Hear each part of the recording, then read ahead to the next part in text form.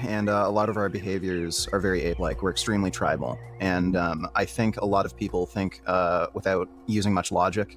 They think very emotionally, and even when they do try to use logic, they have very motivated reasoning that's based on, emotions. That's why so many people, you can still argue with them till your face goes blue about veganism, but then they'll come up with excuses like I poop my pants so I can't be vegan.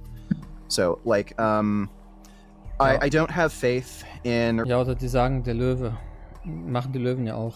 Religious institutions. Genauso würde auch ein Vergewaltiger argumentieren. Weil das tun Löwen ja auch. Like Buddhism or Jainism. I've seen where some of the stuff leads.